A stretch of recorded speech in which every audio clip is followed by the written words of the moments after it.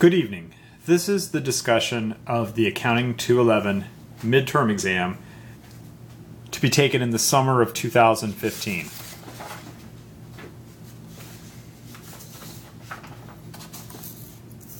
As you can tell, these slides are the slides that appear as a PowerPoint slideshow of the study guide.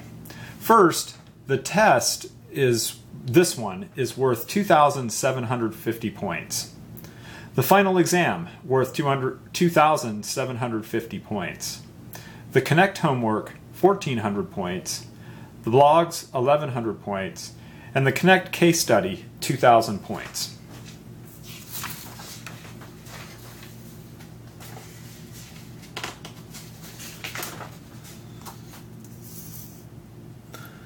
The nature of this test is that you have 2 hours to complete it. The test includes 20 multiple choice, and these are worth 70 points each, and 4 problems worth 340 points each.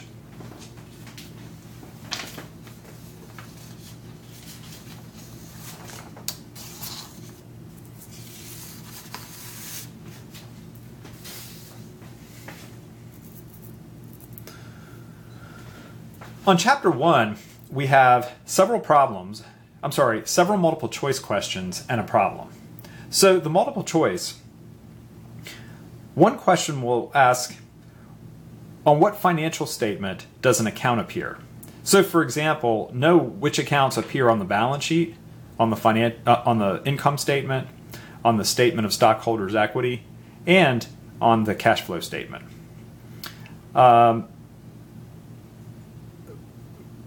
Check that, because I've said here at the bottom that it can't be the cash flow statement. So just the 3 statements: balance sheet, income statement, or statement of stockholders' equity. Then there's a second multiple choice question on the accounting equation.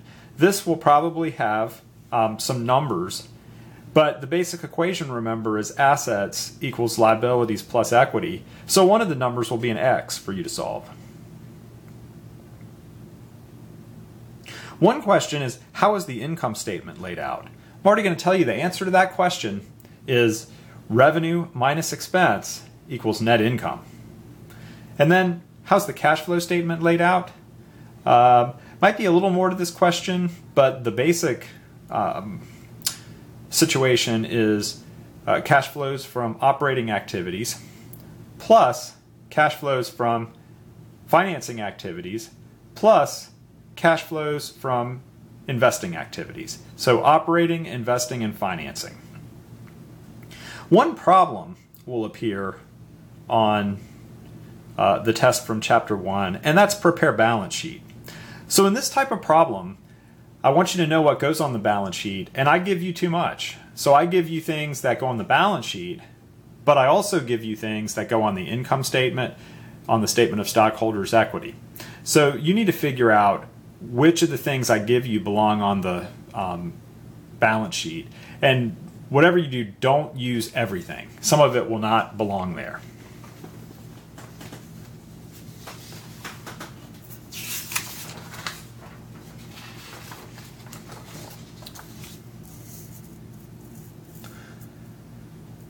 For Chapter 2, there'll be 2 questions that ask about journal entries and what the correct journal entry will be for a certain transaction. 2 questions, so we're up to 4 multiple choice, will be what's the normal balance of a certain account? Think of the rules of debit and credit. One question will ask what's the left side of a T account called? That's debit. Or what's the right side of a T account called? And that's credit. Again, 5 total multiple choice questions from Chapter 2. The one problem from Chapter 2 would be, here are transactions. Prepare 4 journal entries. One of the things I want to tell you about the problem section is that this is a Blackboard test. The multiple choice is self-explanatory. It will be questions where one of the 4 answers is correct and you just pick it. But the problems will appear as essays. That's the type of question Blackboard calls them. And it really means you're going to have to typeset your answer.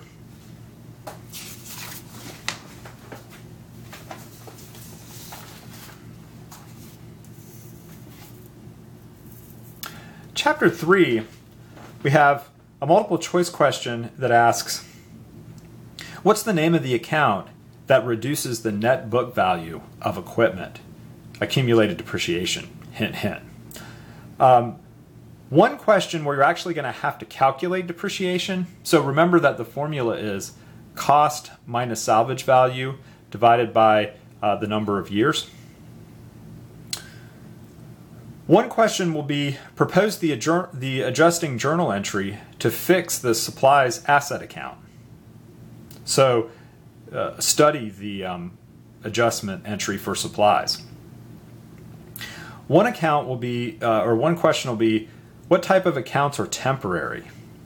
And if you think about it, these are the accounts that are closed. If you look back at your book, the three types that are temporary are revenue, expense, and dividends. There is one problem in this outline page. I did multiple choice as one, problems as two, but it doesn't mean there are two problems, just one.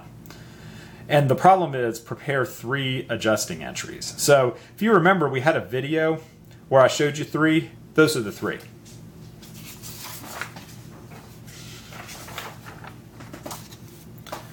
Chapter 4.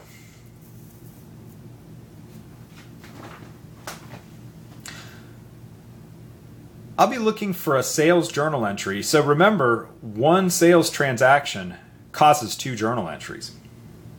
Beware the answer that only has 1 journal entry. So one question will deal with sales returns and allowances. Remember the theory here. A sales return, where the merchandise comes back, causes 2 journal entries. One, to reverse the sale and reverse accounts receivable. And the second, to bring the merchandise back in with a debit to cost of goods sold. I'm sorry, with a debit to merchandise inventory and a credit to cost of goods sold. On the other hand, a sales allowance only has 1 journal entry, and that's the one reducing the sale and reducing accounts receivable. One multiple choice question will be, what does it mean when the entry to record sales and the entry to remove inventory are for the same amount? Remember what I've told you about that. That can't happen unless either you're wrong or the company is run by idiots. Because if the sale is only for cost, if the sale price and the cost are the same, who's going to pay for the lights? Who's going to pay for the salaries and so on? The last question for multiple choice is calculate a purchase discount. So here I would give you something like 210 and 30, and I'd give you an invoice amount and tell you to calculate the discount. Or I might say calculate how much cash the company gets at the end. The problem from Chapter 4, prepare 3 sales-related journal entries. That could be a basic sale, could be the purchase of merchandise, could be a sales return, and or a sales allowance.